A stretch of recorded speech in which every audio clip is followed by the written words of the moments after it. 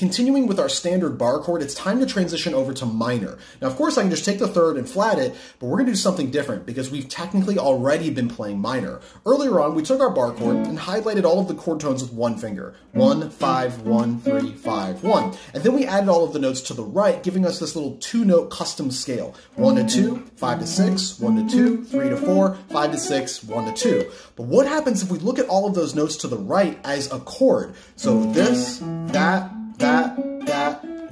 and that. All at the same time, we get this minor chord up a whole step from the major chord that we've been playing. How is this working? Because this chord is kind of the 1 chord of our key, and when you take all of the notes of a 1 chord, move them to the right, you get the notes of a 2 chord, and 2 chords are minor, A major, B minor in this case. So when you're playing this little custom scale, all of the notes to the left are chord tones of this, all of the notes to the right are chord tones of this.